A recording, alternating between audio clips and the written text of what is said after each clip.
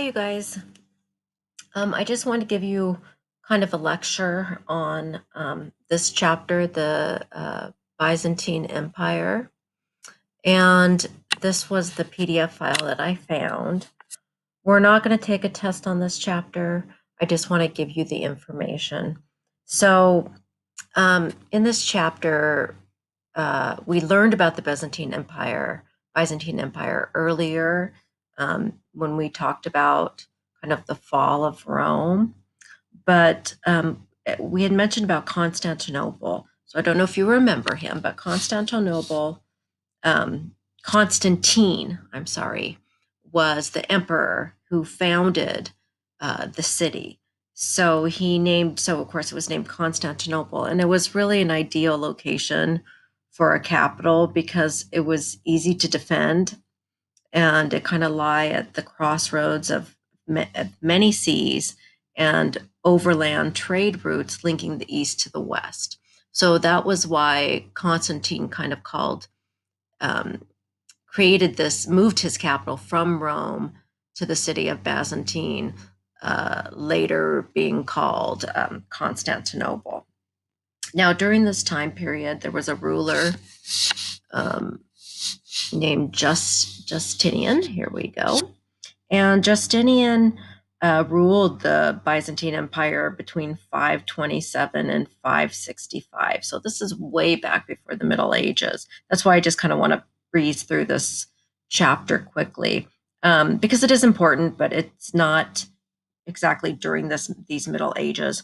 But he contributed to the development of the empire by investing in these public works in Constantinople. And he won back parts of North Africa, Italy, southeastern Spain, and started to create kind of this systematic body of law that he called the Justinian Code. And so that's where this comes into play. Now, people started to kind of stand up and revolt against him, and he was going to give up. But his wife, Theodora, said, don't. She said, you're the emperor, and you need to stay in charge of Constantinople. So she said, you need to put down this revolt and start to rebuild the city. You got to stop it, rebuild the city, stand up for what you believe in.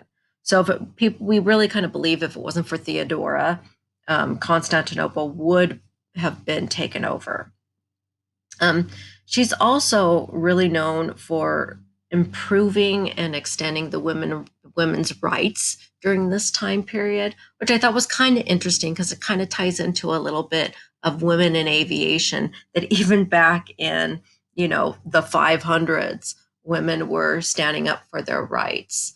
And again, not that long ago in history, women were too, and being able to given the opportunity to fly.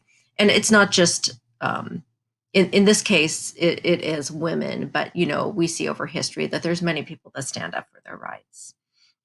Religion and government were closely linked in the Byzantine Empire. Here we have the Eastern Orthodox Church.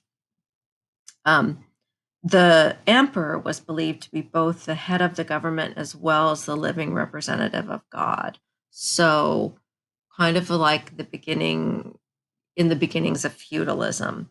So the Orthodox Christianity, it really inspired great works of architecture, such as the Hagia Sophia, and beautifully painted icons that you see in this picture here. So just to reiterate, the emperor was believed to be both the head of government as well as a living representative of God, which we know, of course, was divided in the Western part of the world under Catholicism, but not with the Eastern Orthodox at this point. So medieval Europe and the Byzantine Empire had three main disagreements that led to the conflict between them. One was the policy of what was called iconoclasm, which is basically the practice of worshiping icons as if they were divine. and the Byzantine Empire banned their use, and these icons were destroyed. Some Eastern Christian religions disagreed, or Christians, I should say, there really was only the Christians, disagreed with the practicing of worshiping icons, thus being the Eastern Orthodox people that really didn't like that. So these icons were destroyed, including in parts of Italy controlled by the Byzantines. And of course, this made Rome really angry. So some of these like icons would be like worshiping maybe the pictures of the Bible or worshiping the cross itself. They looked at it as though you were worshiping an item, an icon, not actually God.